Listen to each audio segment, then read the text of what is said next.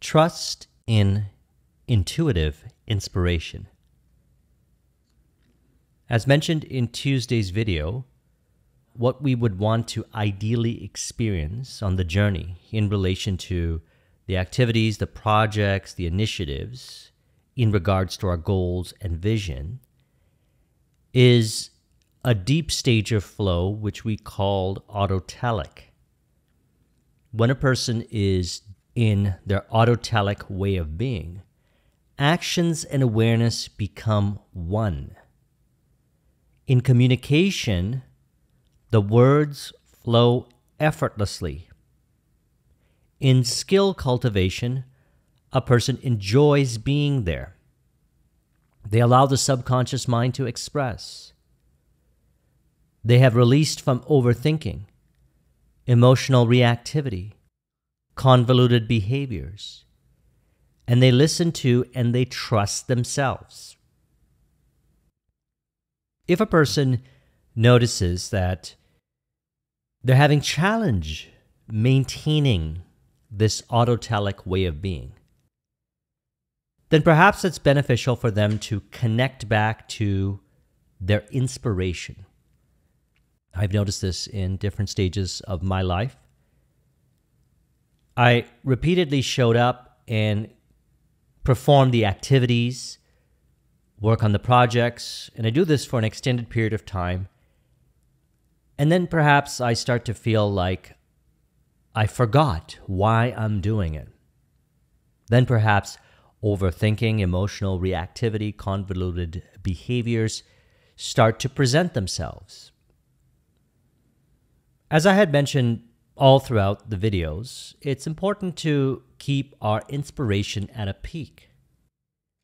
This is an indication for me, if I have these experiences, to connect back to my inspiration from within so that I can link purposeful thought over to the various activities, the projects, and I feel it, thinking and feeling. I genuinely want to be there. I'm excited to be there. And I find that this is done by connecting back to my inspiration. Now, there is this body of work called the McClelland's theory of motivation, in which he speaks about 3 aspects. Let's reflect upon these. Number 1, you've got achievement. This is an aspect of us that enjoys accomplishment of challenging goals. In relation to Tuesday's video, autotelic is a way of being where we enjoy the challenges, the projects, the activities for itself. Although it's linked to a goal, a vision, or definite chief aim, we are there and we genuinely want to be there and we are enjoying the experience. Also related to achievement could be working in solitude. I know that this is common for me. Most of my day, I'm working by myself on the various projects. And back in the days, I would find challenge doing this because I didn't connect back to the intrinsic motivation of finding joy, being by myself, working on the projects. Number 2 is affiliation. Some might be motivated to belong to a group. They're interested in collaboration. Now, as we go through this, it's important to reflect within yourself and say, what is inspirational or motivational for you? Perhaps it's more on the side of affiliation or achievement. For me, it's a combination. Then we have power. Interested in influencing change in our organizations, for example, with our clients, for those that we serve. Carving out also a path of distinction. Maybe you have a distinct way of doing things, a distinct philosophy to maybe how others are seeing reality. However, you find it's very effective. And so you want to maintain true to this distinct way of looking at reality, your own philosophy, And perhaps this might even tie into affiliation, as in you want to connect this way of living, this philosophy, with others. So we can see the combination here. And an achievement would be to take this philosophy, write a book, or if you're on social media, put out some content to share this philosophy. And that's an achievement for you. The achievement would be to sit down and create 30 videos, for example, for the next 30 days and put them out there so that you can share this philosophy, this way of being, this distinct way of looking at reality, and also sharing it with others to perhaps create a community. So we can see the combination there. Now, I'm going to tie this into the 5 levels of self-talk as articulated in What to Say When You Talk to Yourself. Powerful book, and I've done a number of discussions on the book. I'll put a link in the description to the recent discussion that I did this year on it. Because here's what we're looking to do. We're looking to connect our thoughts with purpose in relation to our goals and vision, and allow creative, intuitive ideas, hunches, and inspiration to be stimulated and brought to the surface. And one of the ways that we can do this is connecting back to what inspires us. So bringing awareness on achievement, affiliation, and power. Perhaps one or the other or in combination. And the answer is depends. One would look within themselves and say, what's their ratio for this? And then actually perhaps do some of these things here that I do. 7 ways to stimulate the inspiration back. You could do one of these things, or perhaps a variation of these things, or all of them. So I find that by connecting back to my intuitive inspiration, I notice that it's easier for me to maintain this autotelic way of being, a deep degree of flow. And although there are many ways of doing this, here are some ways that have been very beneficial for me. Number 1, change up the routine. So I have a morning routine, and I have a certain schedule of how I go about my workday.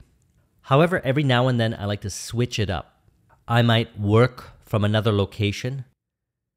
As mentioned in Tuesday's video, I learned how to snowboard over the last few years, and during those periods of time, I was actually living up north in Blue Mountains, Ontario.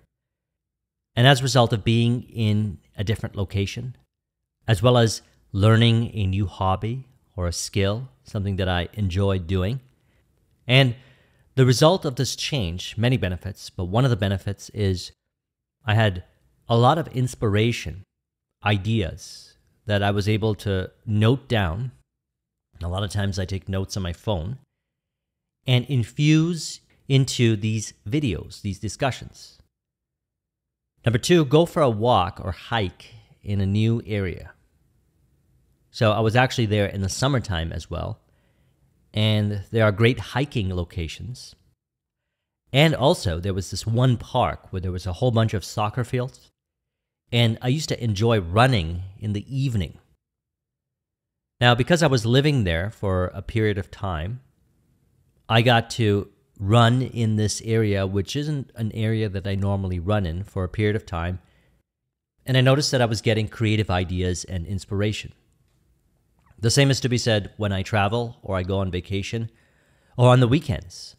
I like to vary up my walks, walk on different pathways, because I find that by switching it up, I get creative ideas, hunches, and inspiration. Now let's relate this over to achievement, affiliation, and power.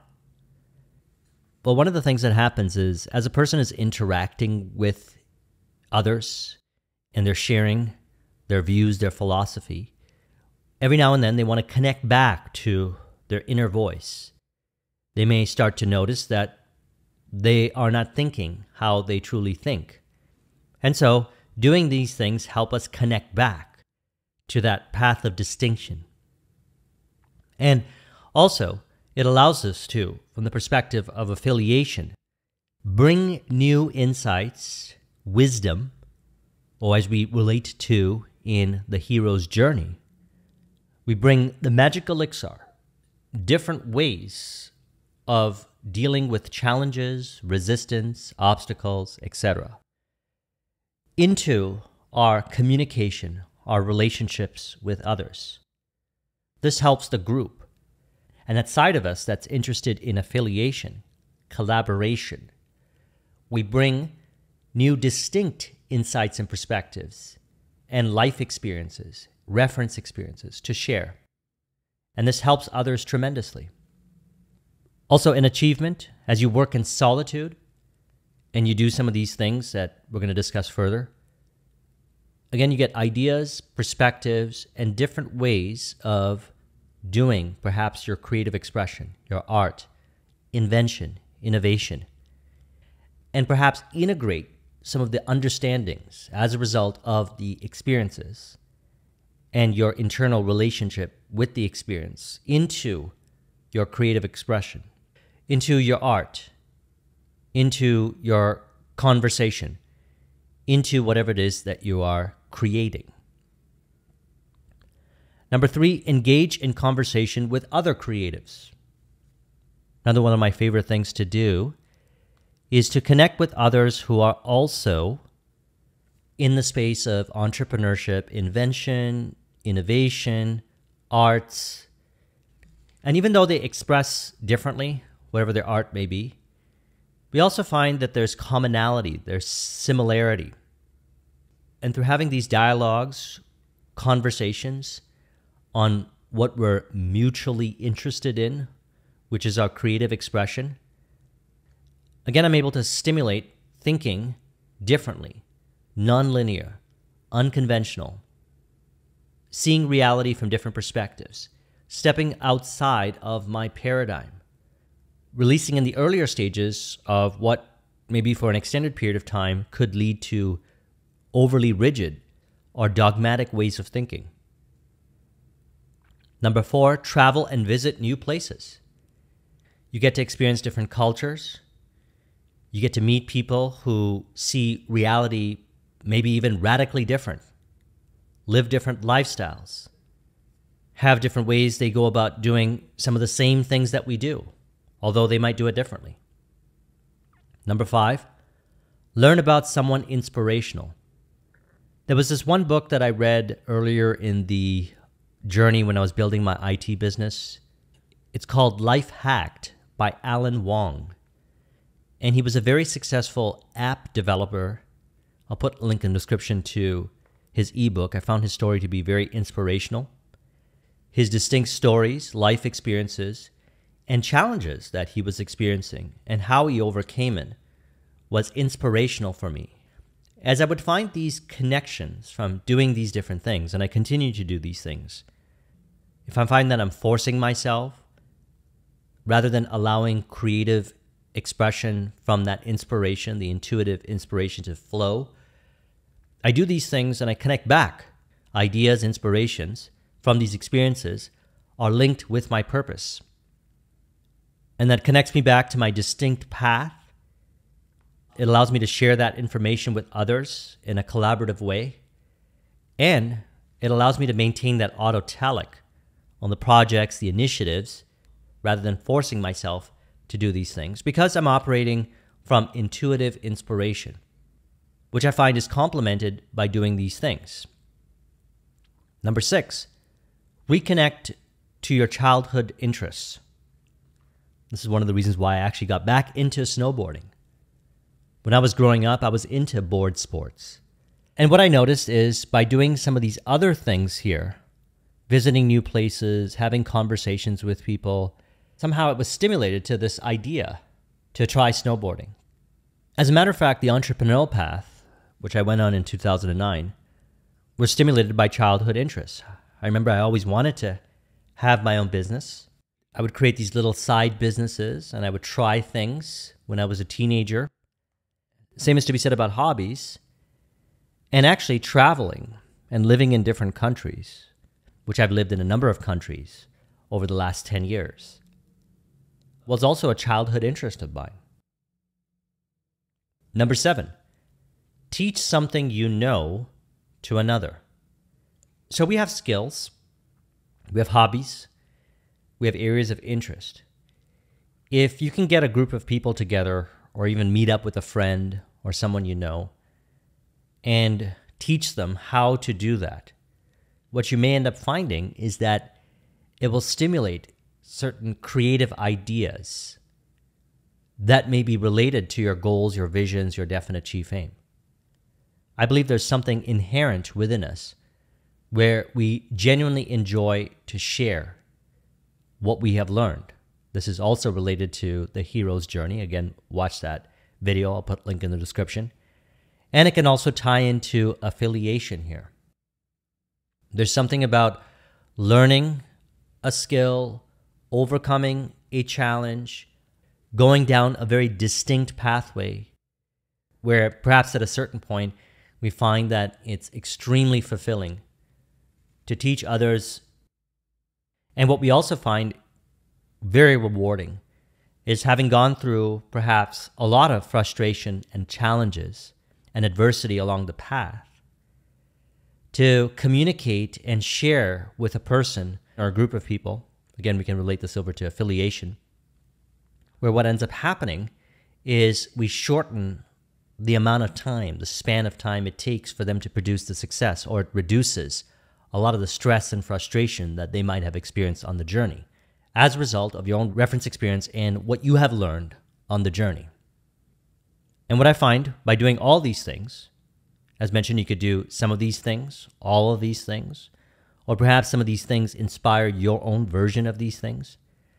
As we do these things, we connect back to our intuitive inspiration.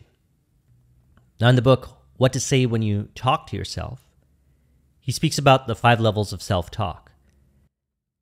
And when I'm by myself working on my projects and my activities, I notice a lighthearted inner conversation playing out with myself as I'm relating with my work, whatever it is that I'm doing. And intuitive ideas, inspirations, innovation brought to the surface during my experience of working on whatever it is that I'm doing, which is more aligned with level 5 self-talk. So let's talk about these. Level 1, self-talk, represents everything from our simplest misgivings to worst fears we have about ourselves. What we want to encourage more so in our creative endeavors, when we are with ourselves, working on our projects and activities, which is automatic from the perspective of autotelic, is level 4 and level 5 here.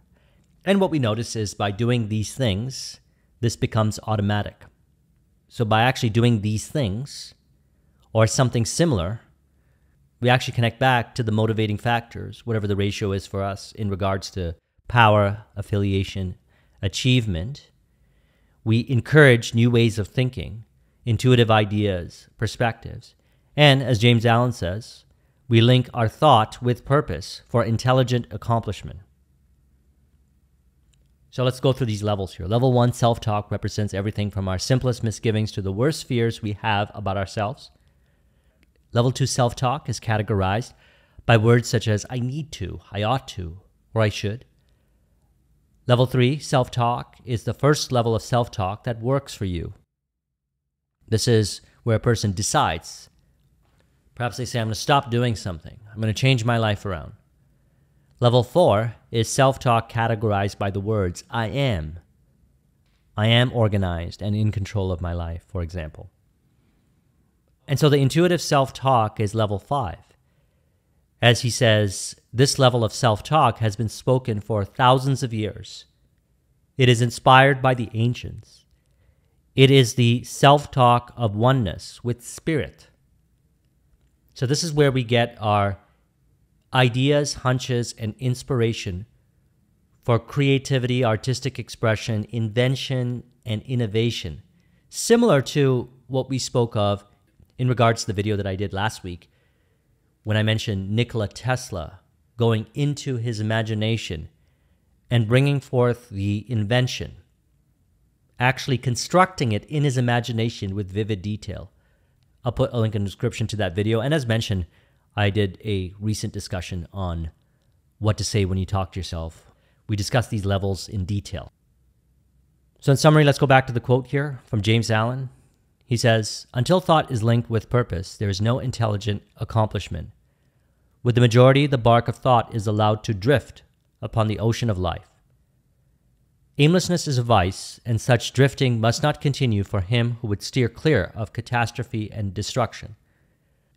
We actually want to receive within intuitive ideas, hunches, and inspiration, thoughts, the new thoughts within, and connect them over to our goals, our vision, in a lighthearted way, which happens when we are autotelic. And we can get back into that autotelic way of being by recognizing the combination here, achievement, affiliation, and power. And in regards to those characteristics, having those thoughts stimulated by perhaps changing up our routine, going for a walk, a hike, engaging in conversation with other creatives, travel, visiting new places, learning about someone inspirational, connecting back to our childhood interests, and even teaching, mentoring, leading others. As we do this, we notice that it's easier to maintain that peak inspiration. Because we have recalibrated ourselves and we automatically trust in the intuitive inspiration from within. And as a result, we automatically, this happens automatically, link thought with purpose. And we maintain that lighthearted heart and mind relationship on the journey to realizing our goals and our visions in regards to our tasks, projects, and activities from the perspective of autotelic, where actions and awareness are one. So I trust you found this video to be helpful. Let's go ahead and conclude this with an auto-suggestion to further encourage. You could say, I recognize my ability to automatically link thought with intelligent accomplishment by stimulating creativity and intuitive inspiration from the perspective of my vision realized. As a result, inspiration is kept at a peak by allowing myself to think, feel, and do the things that I'm inspired to do from within to deepen my relationship with intuition and inspiration. From this perspective, I'm able to carve out my distinct path to the destination. This allows me to maintain a heart and mind coherence in relationship with my projects, creative expressions, and activities. People show up ready to receive the magic elixirs that I discover on my pathway through this authentic way of being. This further allows me to maintain lighthearted trust, faith, and conviction, expressed as self-confidence-based creative expression, communication, and authentic way of being on the journey to realizing my vision. If you would like a copy of this mind map, the link is in the description. Thank you very much for watching. I'll talk to you soon. Take care.